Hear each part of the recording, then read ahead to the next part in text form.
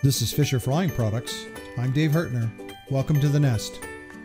Our video newsletters provide weekly insight into building and flying our 15 wooden aircraft designs. Plini Motori of Italy is a gracious sponsor of our channel.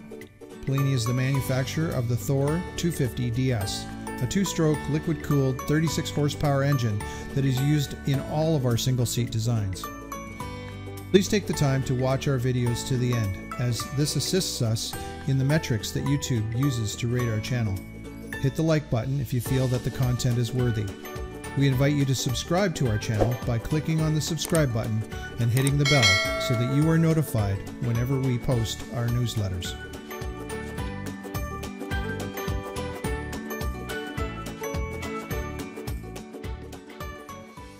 Hello everyone, and welcome to The Nest if it's your first time. Welcome back to all of our subscribers. We've been contacted by the winner of our 1,000th subscriber promotion. Congratulations go out to Jim Keeney from Fairbanks, Alaska. He who has asked for a set of plans for our Horizon 2. We've also been contacted by Don Casper, who is one of the 5 free t-shirt winners.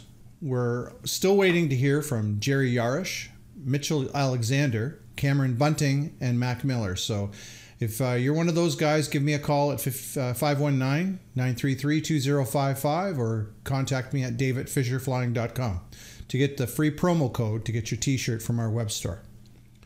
Today's presentation will be reading an article that was just released in Microlight Flying Magazine. This content has been used with permission, and I read the article while the actual flight test footage plays in the background.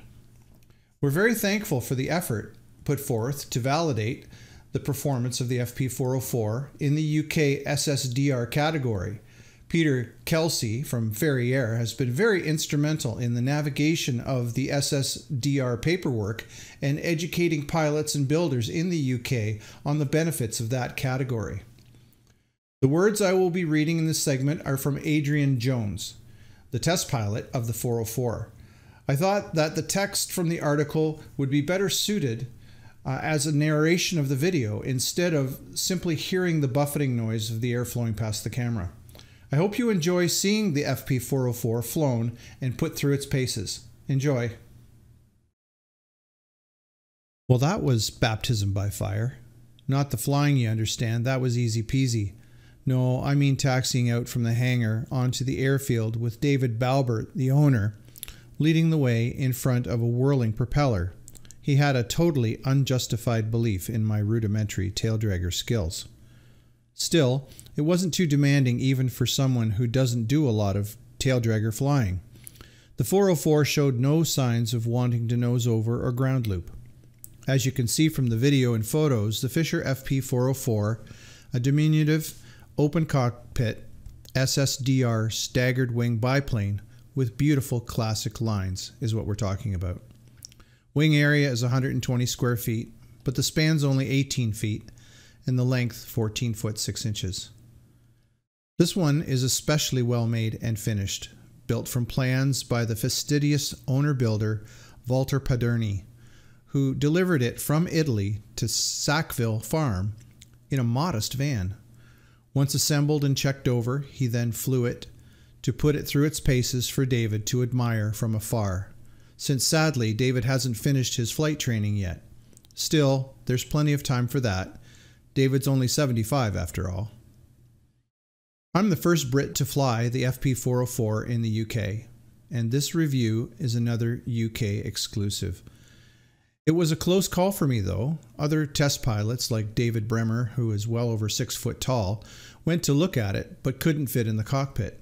Leg room is only 114 centimeters, and neither could Bob Grimwood. I like to think that they were just too scared when they saw how small the airplane was. Before getting into the cockpit, I gave the aircraft a good pre-flight inspection, as I always do with any type new to me, especially one that's not regularly flown. I needn't have worried, though, as everything was pristine, and I could tell just by looking that it was a well-considered and strong design. Even though it's 15 years old, it looked almost brand new. Walter, who runs his own composites business, making parts for boats, is evidently a perfectionist. From the outside, the strength of the wing, lift, interplane, and cabane struts is clearly evident. The tailplane and fin are well braced by cables. With its short span, it looks capable of the claimed plus 6G and minus 3G load limits. So a loop would be a doodle, legalities permitting, provided that the 503 is capable of overcoming all that drag. Glide ratio and hence lift to drag ratio is unsurprisingly low at only 7.1 at 40 knots. Full span ailerons are fitted to the lower wing. The push rods from the joystick emerge from the underside of the cabin and through a series of bell cranks operate the control surfaces through horns on the top surfaces. The elevator push rod is also routed from there, and there is little play or friction in either circuit. The rudder and sprung tailwheel are operated via cables, as are the toe brakes, which are much easier to get used to than heel brakes. Rudder and elevator are large enough to provide enough control power at low speeds. The undercarriage is a homemade bent aluminum beam fitted by Walter as a replacement for the usual bungee arrangement. This is much less draggy and more attractive in my view. The brake cables run neatly down the trailing edge of the beams, and the wheels are fitted with very close fitting spats, so clearance might be a problem on some muddy strips. The two fuel tanks are located in the top wing with fuel taps accessible on the underside from the cockpit. They hold a total of 10.8 US gallons. Walter made an extra tank that looks like a First World War bomb that holds an additional 4.2 gallons. It can be slung under the fuselage between the main wheels. The extra fiberglass container on top of the engine, though, is the 404's secret weapon. It's the oil reservoir for the smoke system. Just below the tank is an electric pump which injects oil into the top of the exhaust can. This produces an impressive plume of white or colored smoke out of the long tailpipe. It was a bit remiss of me not to try it out on this flight. It all looked good to go, so I donned David's flying suit to keep my bits from snagging on the controls. He also lent me a flying hat and a pair of goggles to complete the ensemble. And did I look dashing? Well, not really. Entry into the 22-inch wide cockpit is not too difficult, as there's a very useful handle in the central cutout in the top wing. There is ample room once in, except that the joystick hit my right knee before reaching the aileron stop. The position of the throttle lever meant that I couldn't move my leg any further to the right. Still, I prefer left-hand turns, and in fact, that was the first thing I had to get to grips with. The throttle is on the right-hand side, so it was left hand on the joystick, which I'm not used to. All the controls came to hand easily. The choke is just below the handsome throttle lever, with the manual elevator trim lever just below that. I would relocate all of these on the left of the cockpit if it were my airplane, because I like to have my right hand on the joystick. If you're used to a left-hand stick, it would suit you to a T.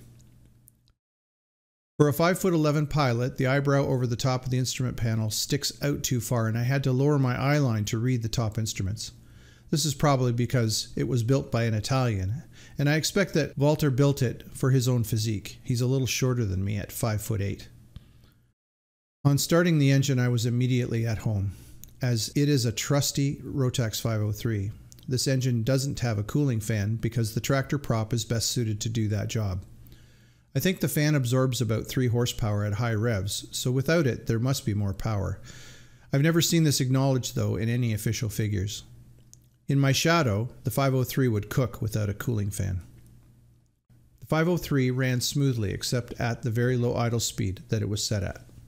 We tweaked that a bit after my flight, which showed up another drawback. The engine cowl has to be taken off to do any routine engine maintenance, and there are quite a few screws to undo. However, that's true of many aircraft. As the engine is mounted inverted, it's important not to use more choke than is absolutely necessary to keep the spark plugs from being flooded. No priming is needed because the tanks are far above the carbs, and for that reason it's important to turn off the fuel taps after landing. There are 2 EGT sensors feeding a combined gauge, and 1 CHT sensor shown on a gauge which also incorporates the rev counter. This is marked with a white line for cruise at 5,500 RPM and a red line at 6,800 RPM. In flight, I found that the CHT was well within limits at all power settings, but the EGTs were on the edge of the red zone most of the time. Good for fuel efficiency, but a bit too high for engine longevity. This is obviously just down to a lack of cooling air flowing past the exhaust manifold. A small deflector inside the cowl and a slightly larger outlet hole around the manifold should sort that out. In unusually calm conditions, taxiing to the runway hold position was no problem. The tail wheel is very effective and there are always the differential brakes to fall back on.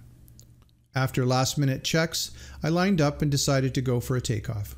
I think it's best to get away from the ground as quickly as possible and not to spend too much time practicing fast taxiing with a tail dragger.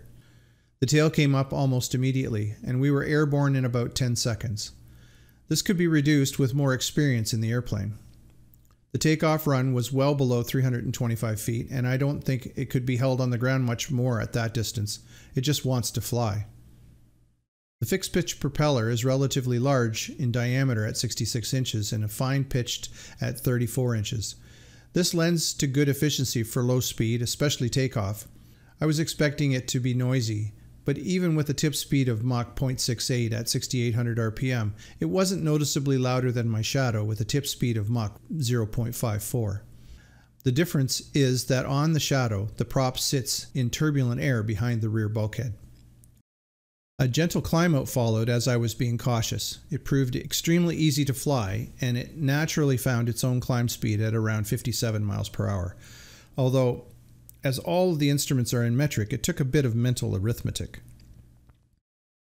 Into the circuit and on the downwind leg, I started to look for the hot air balloon that had launched sometime before me. Sackville has a busy assortment of activities, including GA, microlights, vintage, and a bit of gliding, and on a calm day, lots of ballooning. It didn't take long to find the little dot in the distance, and a few minutes later I was closing in on it, just to the east of now closed RAE Bedford. I gave it a wing waggle to show the balloonists that I had seen them, and then I got a surprise as the balloon started to climb rapidly. Even at the 404's max climb rate of 900 feet per minute, I found it difficult to keep up until I topped out at 3,000 feet. All this time I had been getting used to the handling and experimenting with more and more control deflection, but now it was time to get back to the flight review.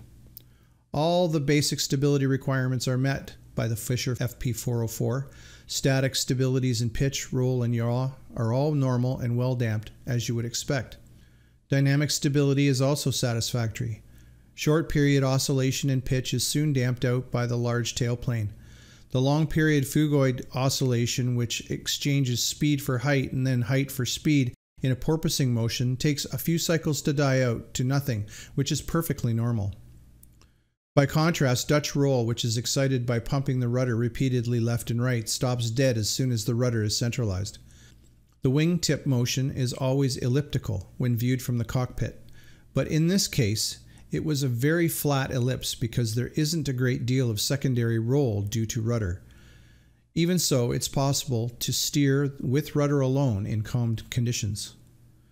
Spiral mode is slowly divergent, as in a lot of microlights and light aircraft. For such a small airframe, it is not particularly twitchy and doesn't require especially quick reactions as some small SSDRs do. Everything is well damped by the large aerodynamic surfaces. This doesn't mean that it's sluggish though, far from it. It can be maneuvered quite quickly. At under 35 miles an hour, the stall is quite benign, with just a gentle but consistent drop of the left side wings. Less than 100 feet altitude is lost. Tight turns require very little back pressure on the control stick, and control forces remain light. The 404 does lovely wingovers and gentle aerobatics, which is entirely legal in an SSDR, as I like to point out in every SSDR review. The cruise speed isn't anything to write home about, and in my opinion, the figures for cruise and max speed in the spec panel are optimistic. I recorded 63 miles per hour at 5,500 RPM, and a max level speed was not much more than 75 miles per hour. But then, this isn't an A to B aircraft. It's a fun machine, designed to be thrown about with abandon. No one is going to break it in the air. Overall performance is very similar to the Hearth-powered 50 horsepower Sherwood Cub. in almost every respect, which isn't surprising because the wing area, overall size, and weight are all quite closely matched. At this point, the only thing that remained to be done was a low-level pass of the airfield for David to photograph, followed by a tight circuit and an acceptable landing. As I flared and cut the throttle, I swapped hands to apply a gentler touch to the joystick. We touched down pretty much in a three-pointer, no drama, and very easy to accomplish in this docile SSDR biplane. This is a cracker of an SSDR with no vices or surprises, and the epitome of low-cost flying. You can build an SSDR such as this from plans only or by constructing it from a kit. No oversight is needed from the authorities, and if built from plans and the hardware kit, I'm sure that it could come in at less than 8,000 pounds or US $10,500. Alternatively, around 15,000 pounds or US $19,800 for a quick build kit plus engine is as cheap as chips. Thanks again for watching. We try hard to bring you interesting content each week. To help us out, please like and share our videos if you feel the content is worthy. To receive the latest info from Fisher Flying Products, click the subscribe button and ring the bell. See you next time in the nest.